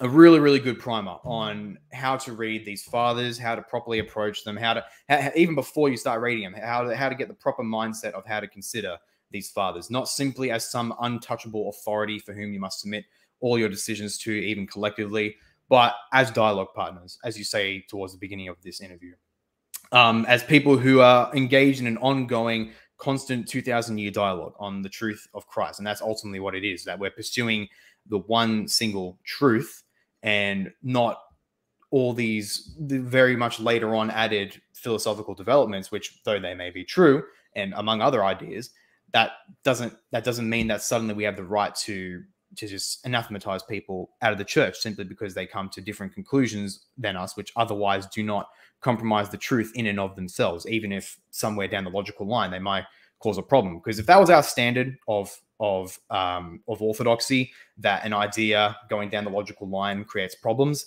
then we'd pretty much have to anathematize anybody that we know, since there's always some area of disagreement that we have, and which down the line we would consider having some problem. But anyway, that's my rambling done. Doctor, before we get on to Q&A, a very brief Q&A, and then the, dare I say, the cream of the crop of today's stream, would you like to plug yourself? Anything you want to plug? Sure. You know, if your viewers are interested, they can look at my YouTube channel. You can look me up, Dr. Stephen Nemes. Words of Life with Dr. Stephen Nemes is the name of my channel. You can find a link there to my website, stephennemes.com. There you can find my curriculum vitae and read my papers. I have basically links to all of my published papers posted on my CV, and you can read any of them. You can read about all kinds of different topics because I publish on a lot of issues. You know, hopefully in the near future, I will be able to advertise also certain books that I've published, but we'll have to wait and see for that. I do hope that one of the books I'm already contracted for, but I do hope that I manage to publish the book on the Eucharist. You know, Lord willing, I'll be advertising that one also. But I guess that's it. That's all that I can say for now. Perfect. That's great stuff. Let's jump right into Q&A. And I think we only have, now we have a third question. Hey, Tui, good to see you, mate. We'll go in order now. So first one we got here, an interesting one by Toby Peralta. Though the term is used differently today, do you think apostle-like leaders exist today? I'm referring to those huge church leaders with big Christian movements in countries like Yonggi Cho, etc.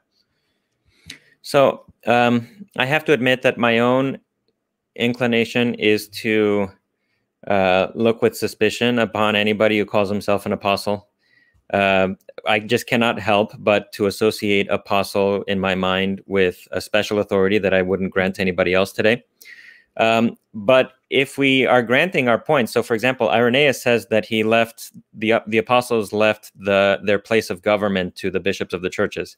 Now, if you grant what I said earlier, that the bishop is basically the lead pastor of an individual congregation, then in a strict sense, any lead pastor is an apostle, in the sense that he exercises the role in his own congregation, or at least he ought to, that the apostles exercised in their day.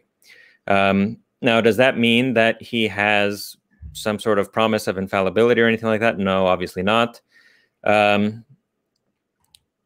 Should individual leaders of congregations think of themselves as apostles? No, they should think of themselves as the stewards of the mysteries of God, which have been handed down to us by the apostles, and they should think that their job is just to take care of what they've been given and not to claim rights for themselves or to make use of their authority in ways that,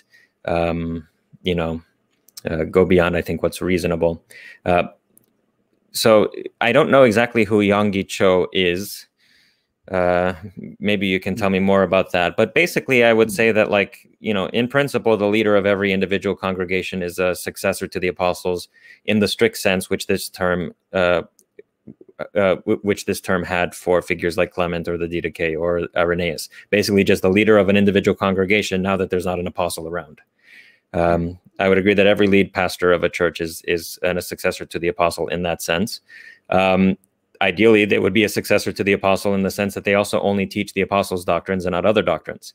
Now, whether they can trace their ordination by means of other persons back to an apostle, I don't know if anybody actually can do that. I also think it wouldn't matter even if you could. What matters, what's most important, is that you are stewarding and preserving and passing on the teaching of the apostles, and doing that in the context of your own congregation, which I think is the most important part. Excellent. Yep, very excellent answer. Couldn't agree more myself. From my man Andrew Bailey, glad to see you here, man. What is the significance of Galileo suggesting a heliocentric solar system? Why was it met with such opposition? Bit of a tangent, but I don't know if you have anything to comment on that. So I do not know enough about the historical situation to comment intelligently on it. I will just say this point: the event, the Galileo event, to call it that, is significant because it illustrates the way that human scientific inquiry can function. Something that was taken for granted and that to a person, just living in the world, might seem obvious, actually can be false. And actually, you can have later scientific paradigms that are basically the reverse opposite of the earlier scientific paradigms. Now, what that suggests to me is that truly scientific inquiry is guided by the things themselves alone, and not by what other people say or what is the dominant opinion in the present moment. And Galileo is an example of that, right? A lot of people can be wrong about something, and even wrong about something that appears obvious, because of course, when now you and I know that the earth is rotating and that's why the sun seems to go around the earth, but actually to somebody living, not that long ago, it would have been obvious that the sun goes around the earth, because you don't feel the earth moving and you see the sun moving. So Galileo is really, is really interesting. Basically, Galileo teaches us that our initial impressions can be wrong, and even if everybody disagrees with you, you can still be right. And so I would say that the same thing can be true in theology. The same thing can be true in the interpretation of the church fathers, and so on and so forth. Yeah, good answer to that. And I will say, to be fair, that with the Galileo affair, people can exaggerate that quite a bit as just a Catholic lynching against science and all that. To a small degree, it kind of was. But at least from a little bit of stuff that I have read, Galileo kind of kicked up a bit more of a fuss that kind of, how would I say, precipitated his own demise. Like, they weren't really persecuting him for the science itself, although they did almost all universally disagree with him, of course, and that's more or less Dr. Nemes's main point here. But in case anyone thinks so, it's a bit more complicated than is commonly brought about, especially by unbelievers towards the Christian faith in general. But to move on now to my man Tui, good to see you here. I'm still going to hold that these are silent T's, silent P's. Are there good reference works for how different church fathers use theological terms differently? I have no idea. I don't know. This is just something that I have a conclusion that I've come to, to by myself in my research and my reading of the church fathers. I wish that I could refer you to something. Maybe one day I'll write a paper about this, but for now I don't have an answer to this question. No, fair enough. I would say the best reference would be the fathers themselves. Get yourself a sample of fathers. Like probably the best ones I can think of would be the apostolic fathers themselves. So like this volume right here, Apostolic Fathers, Greek texts and English translations, third edition. And then perhaps throwing in some Irenaeus and other figures and all that. And see the topics they discuss, see the terms they use, and try to see how they use them. Don't assume that they're going to all use them the same or that they're all going to use it differently. Just see as you read whatever fathers you do, what are these major terms they use? How do they employ them? And then you do that for all your selected fathers and come and compare and contrast. It can be it's definitely a bit more arduous. That's more or less you getting to the process yourself, but that's more or less really the most reliable way to go about it, as well as, of course, reading good secondary sources from those who studied this stuff very deeply, and they can give you a good leg up.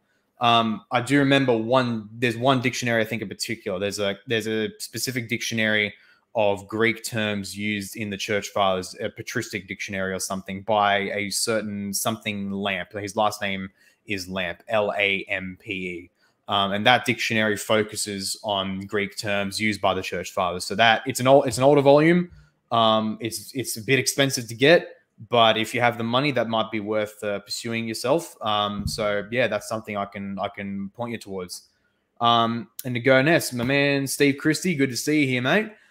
When Irenaeus compares the mother of Jesus to virgin soil that was yet tilled, but then tilled later, is this evidence that he believed Mary's virginity wasn't perpetual? I don't know if this is a topic you've gone much yourself into, Dr. Nemes, but I don't know. Is this something you can comment about or not really? Yeah, I don't know. I don't really have. I know it's like, the worst thing in the world to deny Mary's perpetual virginity because supposedly everybody believed it. I am not committed to it. I'm not against the idea either. It's an open question. It seems really unimportant to me personally.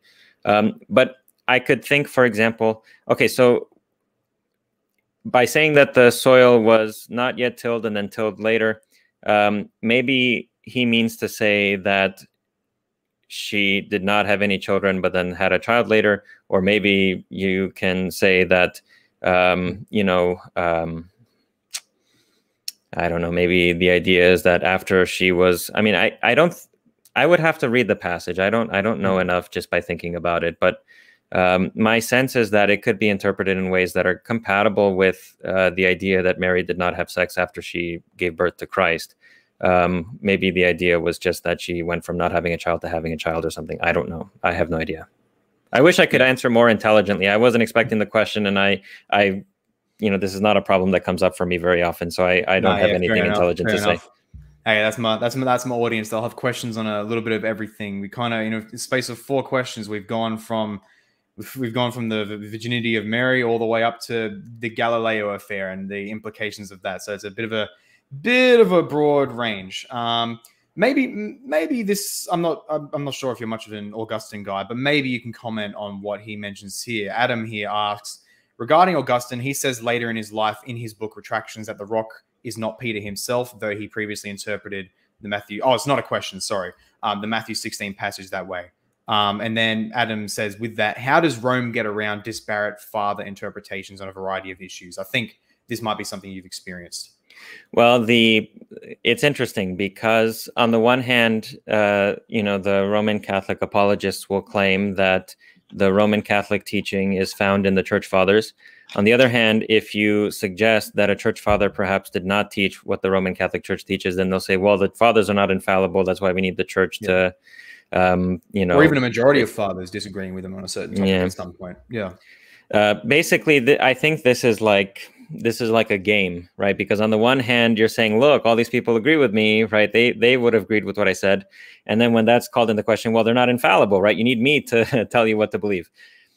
Basically, I think this is what's going on with Roman Catholic theology. It's worked itself into a loop now, so that basically it is itself the standard of the truth of its own statements, right?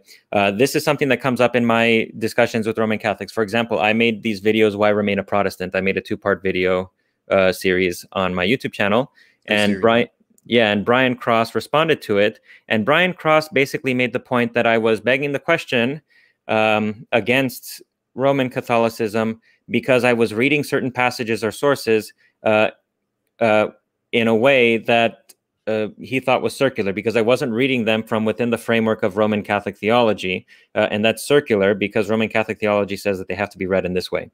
Now, I think that this is just crazy. I mean, I don't know how you could possibly argue against a person who says that you have to see things from my way. And if you give an argument that does not come from my terms or from my point of view, then you are begging the question against me. I don't think that that's true. I think you have to prove that the thing has to be seen your way. And if I can offer another view that's better, then why do I believe you? Why shouldn't you believe me in that case? So there is an element of circularity here. You know, basically the Roman Catholic theology says that the things that it talks about have to be understood from its point of view. But why? You know, why shouldn't you prove rather that your point of view is adequate to the things? I think that that's the response that I would make. And I think that this is, you know, at play in the way that Roman Catholic apologists will respond to arguments from the fathers against Roman Catholic theology.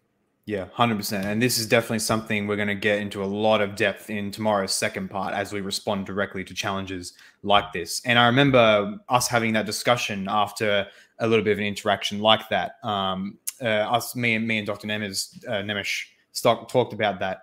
And I raised the point that it's valid to talk about how, if you're going to argue against us, at least consider how through our lens we can read a father like this or that, blah, blah, blah. It's cool to do that. But as I mentioned to Dr. Nemes as well, a lens is not a blank check. All right. You can't just plug any statement into a lens and it will suddenly become compatible with that theology. So how a Roman Catholic would say, if you read the church fathers in light of Roman Catholic tradition, then they all agree with us. So you can't use the fathers against us, for example. And to simply illustrate this example, I'm going to give the statement, Christ is not really ontologically present in the Eucharist in any real presence sense. It is purely symbolic. Now, you can't read that statement through a Catholic lens and reconcile that with Roman Catholicism. You can't. All right? And any good Roman Catholic, anyone who's not a heretic in their standard, would agree with that. But to agree with that, you then have to presume that statements can be read and understood before you apply a lens to them. That is, you can read this statement and judge that it's heretical before you apply the Catholic lens into it, or precisely because you apply the Catholic lens to it and given your understanding of language, of syntax and all that stuff, then you can judge that statement to be heretical. And if that's the case, then it's simply not a given that reading the church fathers in a Catholic lens will make them reconciled with Roman Catholicism. Because in theory, in light of that, in theory, a church father or many church fathers can say something that does contradict Roman Catholic theology, and putting it into a Roman Catholic lens will not help that. So that common tactic there, Adam, that Roman Catholics will use, that, oh, you got to read them in the Catholic perspective. In some cases that can work, because sometimes there's statements of the church fathers where you could say on their own, oh, that's not what Roman Catholicism says. But then if you read them in a Catholic lens, okay, it is compatible. But then there's others which are quite manifestly clear, as we will probably give some more examples of that tomorrow, but we even gave some today, and I'll be giving in my presentation on Clement of Rome, that they simply do not work under a Catholic paradigm. Like you can't just apply a lens to it, and you can't just slap some Newman on it, as my mate Jeff likes to say, and say that it fixes everything. And I forgot to plug before, by the way, when we talked about towards the very beginning on the reasons why many Protestants go to Roman Catholicism and all. My man Jeff, whose YouTube channel is A Goy for Jesus, he has a really, really good scripted video called The Psychology of Catholic Converts, which basically goes over what psychology that Protestants in particular go through, and who end up going to Roman Catholicism, like what their thought processes are. And basically a big part of it is this insatiable desire for infallible certainty on something. So then, of course, Roman apologists will say, we've got infallible certainty on this, so come to us. And so that's a really good video, really, really good video I recommend. And we got one more here. I think this will be our last one from the man John Bugay. Glad to see you here, mate. Can you discuss the historical errors of Irenaeus and Eusebius, re Simon Magus, Peter following him to Rome, and Jesus' letter to Agbar? How do we reconcile these errors? And again, I'm not sure if this is an area of yours, but yeah, this is not my area of expertise, so I would rather not comment on it. I don't know enough. Yeah, I can say a little bit about it. We've had this. Me and John have discussed a little bit about Simon Magus and all. I don't think Irenaeus is wrong in his historical account of Simon Magus. I don't see that Simon Magus ended up going to Rome and causing more trouble after his account in the Acts of the Apostles. But with Eusebius, but nonetheless, Irenaeus and Eusebius do make other historical errors, and of course, the relevance with that would be that simply appealing to a church father who says something happened in church history, that's not a guarantee of anything, because they can make historical errors. For example, with Irenaeus saying that this is a tradition taught by the apostle John and other unnamed apostles, and in the gospel itself, that Jesus died around 50 something, which of course, when you go into the history with chronology and the synchronisms of the gospels, that's not really tenable at all. So even someone as early as Irenaeus can be wrong on historical errors. So that's something that Roman Orthodoxy have to deal with. And I think, no, we didn't really address Newman's doctrinal development hypothesis. May have a little discussion on that tomorrow, see how it goes. It is very, very relevant, and I think ends up being the Achilles heel for Rome itself. But now we've gone a little bit over the intended time. I hope that's all right with you, Dr. Nemes. I hope the seat isn't exactly killing you right now. It's all right. Perfect. Because now we are going into the cream of the crop of this stream. That is our meme review. All right, people, this is the fun part. This is the real good part. And of course, with every single one, I want to come up with some kind of rating system that's at least somewhat relevant. Dr. Nemes, what's the Romanian currency? How do you pronounce it? Lei. L-E-I. Lei. Yeah, it means lei. lions. Lei. Okay. And is that plural or is that? It's a plural. Yeah, it means lions, strictly speaking. Okay, cool. Lei. Okay, cool. So our rating system is going to be from 0 to 10 lei. And the beautiful thing about these kinds of meme reviews with scholars is that now memes are getting peer reviewed. I mean, not that I ascribe infallibility to peer review, of course. In fact, I think there's a lot of problems with the process, but it is cool nonetheless to say that, hey, my memes are peer reviewed. So don't dog them. So here's our first one. Just one like, and I'll start doubting Christ's real presence for literally no reason. Like, say no more. And this is one that Dr. Nemes himself actually sent to me. So I can already imagine you're going to give it a high rating. Yeah, I think this one is pretty good. Now I'm sort of a strict judge, so I think I will give this one 7 lei. I think it's good because I like this format, right? Somebody basically pretending to ask people for their opinion, but really just using that as an excuse to do something, on their own initiative. I also like the connection between Zwingli and doubting Christ's real presence for literally no reason. Now, if you read Zwingli himself, he gives plenty of reasons why you doubt Christ's presence. But I think this is amusing because that's kind of the impression that people have. That like Zwingli just showed up out of nowhere and started talking about how Christ is not really present. Of course, I don't think that that's actually the way things went, but it's funny to present it that way. It is funny to think about. This is probably the one little bone of a meme that we'll throw to the Papists and the Orthodox, because this is probably made by one of them. But it just shows how much of a Chad intellectual vagabond that Zwingli was. Gotta love the man in some respects. Don't call yourself a trad if your toilet doesn't face ad orientem. Bishop Robert Barron, probably. So I don't know if you're a member of that group, comments from Christian pages on pictures of theologians. Oh, I do. Yep. That's where you got this from. Yeah, I love that page, and sometimes there's just absolutely brilliant stuff that comes out of it.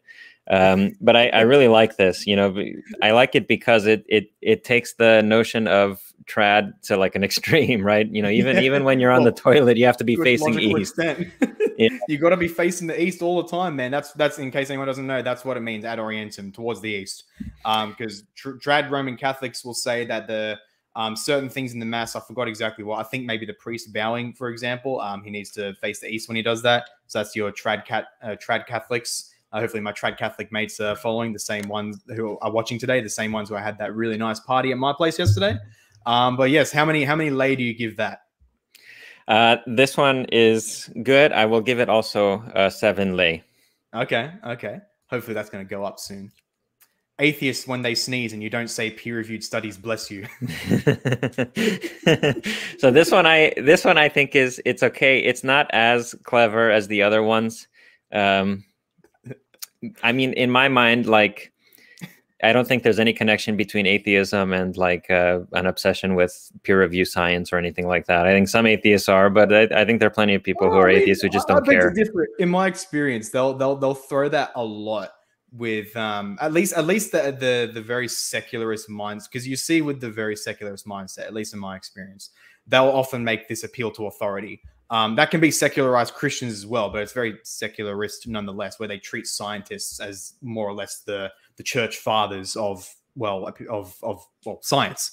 But I do see that a lot, and they get the mickey taken out of them. And in my opinion, it is very much justified. How many lay do you give this one? I'll give this one between 5 and 6. I think it could have been better. The font could have been better, and I think that the image might have been funnier too. So the concept is there, but I don't think the execution is perfect. I love the image. The image is perfect to me, but oh well, whatever. This is you peer reviewing it. Look what they need to mimic a fraction of our power. Look at this high church-wise need. We just need a Billy Graham crusade. That's all we need. They need all these priests and ordinations and bishops and Eucharists and this and that. See, I like this. I like this because, you know, really this, you know, you're not a Protestant unless you think that the gospel is the most powerful, you know, weapon of the church against the gates of hell, so to speak. That's it, yeah. And for the gospel, you don't need all that other stuff. It's nice to have it. It is aesthetically pleasing. It creates a nice liturgical experience. So I go to a traditional Anglican church. I am not against all that stuff. I like it all. But I think at the end of the day, as a Protestant, I have to say the gospel is what does it. You know, you can have all that other stuff without the gospel. It doesn't matter. So I quite like this one. I will give this one a 7.5.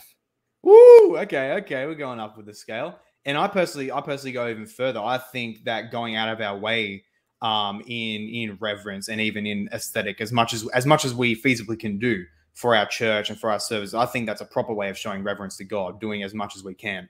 But in the end, as you say, it's whatever we have, even if we have absolutely nothing except the clothes on our back. If we have the gospel, that's all the power we need. That's in the end, many Christians, that's all they did have, the clothes on their back and a few bucks for some bread at the local market. And yet if they had the gospel, they had everything they needed. They didn't have to partake in a number of loop-de-loop rituals in order to keep their salvation. But anyway, Chad Luther saves Europe. I like this one because it's subversive, right? So many people on the internet think that Luther ruined Europe. And I really like, you know, this subversive element, because I don't know why it is, but somehow, you know, internet meme culture, and especially like the stuff coming out of 4chan is like co-opted by, you know, traditional Catholics and Eastern Orthodox. And they go around saying, you know, based, whatever, based and Pope pilled, all that stuff, the way they talk to each other. I like when people take this stuff and use their weapons against them, you know, so like, you know, pointing out, you know, that Martin Luther actually saves Europe, because that implies that the medieval Catholic Church under which Europe was controlled was not a good thing. It was a bad thing. And it was good that it lost its control over Europe. Fine by me. I agree with that. So I like this because it's subversive. I like it because it's in your face. It's against what you would expect, especially given the format of it. This is the kind of meme that, like, you know, these rad trad types would make, but to use it in a way that subverts their purposes, I quite like it, and I think it's cooler. Absolutely. And I'll give this one an 8. Perfect. Oh, look at that. 8 out of 10 lay. That's awesome. And a lot of them will end up replying with this kind of thing and say, oh no, the Reformation caused the Enlightenment and all that stuff.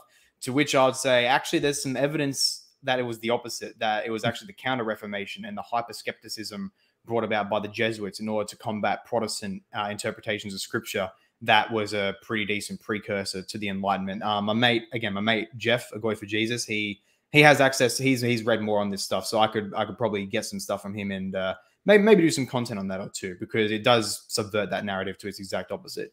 And really briefly, our man Steve Christie here. My wife is from Romania, and I think he says Bistrița, the doorway to Transylvania. I presume you might know where that is, or yeah. So Bistrița is a city in Transylvania. My family actually is from Transylvania, but we're not from Bistrița. We're from Cluj.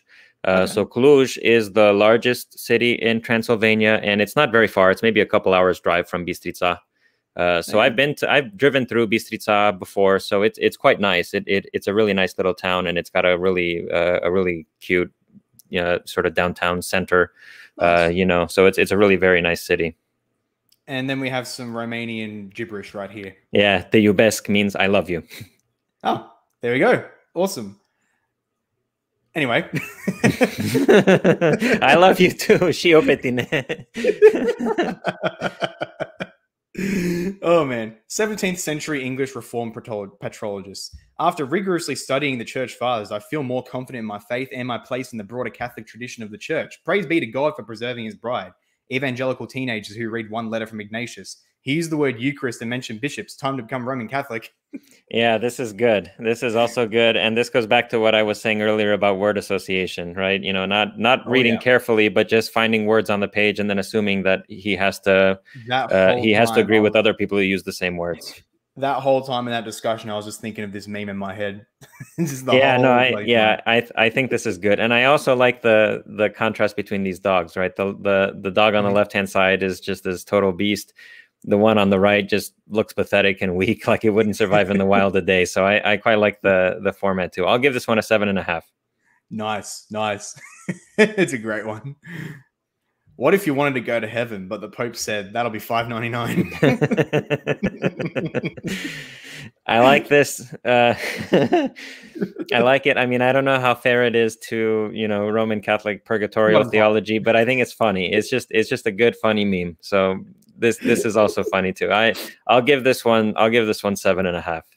I consider the accuracy of it 7.5. That's great stuff. And yes, as Jono here says, memes with Nemes. Yeah. My last name looks like it would be pronounced Nemes. It's actually pronounced Nemes. Everybody always thinks that it's pronounced Nemes. So I think the segment should be called Memesh with Nemesh. Memesh with Nemesh. Yeah. That might be good. Okay, I don't know if you want to dox yourself, but where from Romania is Dr. Nemesh's family originally from? Yeah, like I said, Cluj. Cluj. That's the name of the city, Cluj. Cluj. Cool. Good to know. Fun fact. Facts with Dr. Nemes about his personal life. How good is that? And to be fair with the Roman Catholic thing, this obviously isn't totally accurate, but because they would say, or at least back then, and even a little bit today, everyone who's otherwise saved, you had to go through time in purgatory, and if you want to cut short that time, you pay for indulgences to forgive your quote-unquote venial sins, the temporal punishment of sin, and they'll fast-track your way to heaven. Basically, the equivalent of microtransactions in most video games today, where you can grind to get all the gear and the skins and the bonuses and loot that you want, but it's a grind. They deliberately make it a grind, and if you just pay a little bit of microtransactions, you can get it in an instant, just like that. I consider the Church of Rome back in the day, and a little bit now today, although they don't really want to emphasize that because they admitted their errors back then. But in a sense, Roman Catholicism is basically the electronic arts of the Christian world. In my opinion, I just think it's ridiculous that people could think you have control over how much time a person spends in purgatory. I think that just the idea is absurd. But it'd be one thing if we actually had a statement from Christ himself where he says, "And if you pay the Bishop of Rome a certain amount of money, he can forgive these arbitrarily lesser kinds of sins that for some reason you need to suffer in another dimension for a bit." If Jesus said that, that's one thing. He doesn't.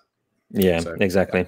Yeah, he doesn't. It's pretty pathetic. The whole distinction the distinction itself of venial and mortal sin, there's validity to it. But when using it for how you somehow stock up temporal punishment for sin that needs to be paid off in purgatory, like why? There's no, when it comes to Christ forgiving our sins and paying the penalty for it all, there's no distinction between mortal and venial sin. That's it. There's nothing about him taking away these general guilt and punishments for general guilt for sin, but then not taking away the temporal punishment for sin. Like in what universe does that make sense? I mean, whatever. They just need to pay for St. Peter's Basilica. No comment.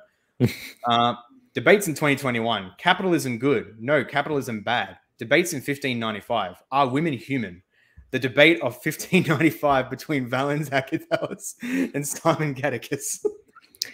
So this one is funny, but again, this is like something out of 4chan because I think it obviously comes from that sort of like abrasively macho and abrasively masculine, sort of like ironically toxically masculine ethos, you know. So I can see why this is funny, but I don't really like the meme is so closely associated with people that I would otherwise find objectionable and annoying that I don't really like this one. I don't feel as good laughing about this one. I can see why it's funny, but at the same time I'm like, even so, I think this is a well executed meme. So even if I don't even if I may have like personal objections to the sort of people that would produce this, I do think this is a well executed meme. I will give this 6.5 to 7. All right, there you go. For execution. So I don't personally like this kind of joke, but I think it's a well executed meme. It accomplishes its task. So I'll give it 6.5 to 7 for that. Yeah, that's kind of where we're different, because like I love these kinds of memes where it's like they take something that's so obviously ridiculous, but they're just so blunt about it, just so blunt. And, oh, look how Chad this is. It's just absolutely hilarious. Oh man. But next boy. The true church is invisible and consists of all who confess their faith in Christ. That's small brain. Bigger brain. Eastern Orthodoxy is the true church with direct ties to the apostles. Bigger brain. The Roman Catholic Church is the true Holy Mother Church by right of the authority of Peter. Ascended brain. Hillsong is the one holy Catholic and apostolic church. This one's OC by myself. This one's OC by you. I like this because the conclusion is so unexpected given the build up. So I like this. I think this is good. One problem with memes is that they have to be short and punchy. The longer it takes to read them, the quality of the meme goes down. I think this one is sort of straddling the line of being too talky, but it's still good. So I will give you a 7 for this one. Well, to be fair, that's kind of a thing with the expanded brain meme. Some of them can be a bit more brief, but others can be a little bit longer. I think that should be forgiven for these kind of expanding brain memes. But I'll give you 7.5. That's right. Yeah, the boys hustle for that bread. It's more OC. We don't worship Mary, bro. Yeah, we pray to her at our own shrines with an entire formula dedicated to her so that she'll protect us and communicate God's divine graces to us while we venerate her as the Queen of Heaven. But we don't call it Latria, so it's okay. I like this. I love this format with the guy painting a clown, face on himself. I think this is really good. And I like the contrast that you bring out between, what they say on the one hand and what they do on the other. So I think also this is a pretty well done meme. I'll give this one a 7.5. Nice. I'm glad you like this one. It gets into my head so much how adamant they are. We don't worship Mary, and I'm like, okay, cool. You claim not to, but you do literally everything bar offering a living sacrifice to Mary. How is it? And that's why I really want to get some dedicated work into sometime. I have it planned to go into the biblical definition of what it means to serve a God, and thus what it means to serve Yahweh, serve other gods. What is the extent of the first and second commandment? What does he mean by not serving other gods? Is that only exclusively, specifically referring to offering a living sacrifice and nothing else? Because that's what Roman Catholics will say in response, which thus means that I could have a statue of Baal, bow down to it, pray to him, call him the king of the sky, ask for his intercession, ask for his powers. But as long as I don't offer a living sacrifice, I'm not violating the first and second commandment. It's all good. It's all good. Yeah, I think that's crazy. And I think basically I think you're right that the cult of the saints in Roman Catholicism and Eastern Orthodoxy, whatever like the theoretical justification of it might be, in practice, it seems to me to be incompatible with the kind of Christocentrism that I think apostolic preaching calls for. So, the theoretical justification of it is one thing. How it actually forms your mind and your heart and the sort of person it turns you into, I think that's something else. I would tend to agree with you here.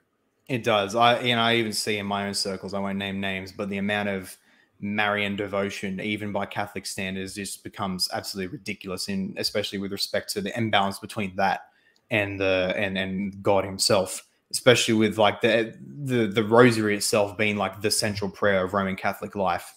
The longest, most detailed, most like impactful and all that. And that's dedicated to Mary, not to Christ. I mean, they have little bits in it that are towards Christ and the Father, but that's not really the focus, unfortunately.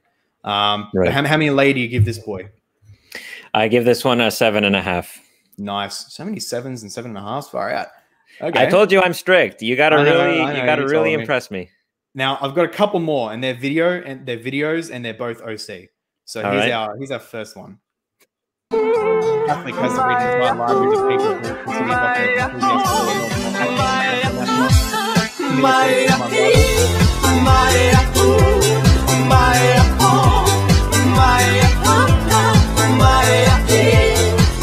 How do you rate that? So I like this one because you chose the guy who sings, you know, along to Ozone, and that's the Romanian band. I also like basically this guy's just having a grand old time with his Bible reading and believing and so on, and the Catholic has to do all this work in order accidentally not to fall into heresy. I think this is good. One point of critique, I would like the music, but with a different video. So like maybe just a video or like an image of people just reading their Bibles and having a good time, you know, so to bring out the contrast, because this guy, he's having a good time, but it's not as closely connected to the Bible. It's not like explicitly connected to his interaction with the Bible. So that might be a point of improvement, but I think this is really good. And I also appreciate the shout out to Romanian culture implicit in it. So once more, I'll give you a 7.5. Sweet. Hey, as we said before, this is peer-reviewed memes. I love the critique. I'm going to put up this one, but I probably will also make that other version of just people in a Bible study. That sounds, with the music, that sounds pretty rad. That does sound pretty rad. And one more piece of OC.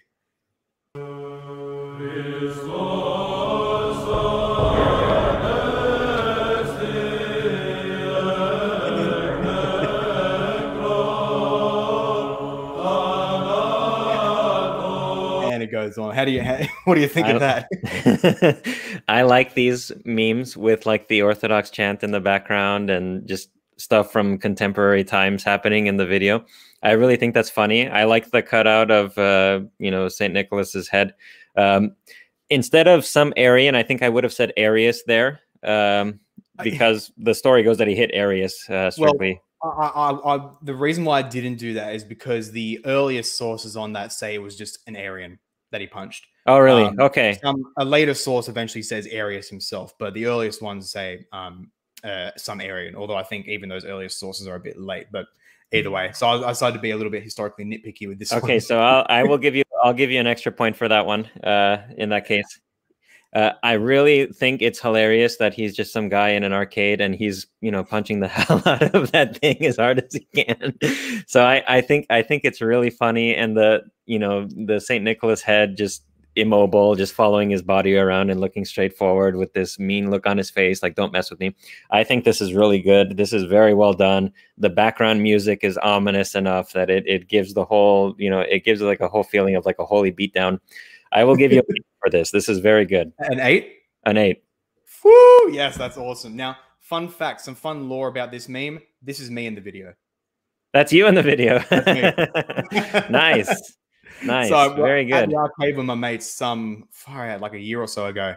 And I was one of them record on my phone, like with the slow-mo feature, just a mad punch. And it was something good.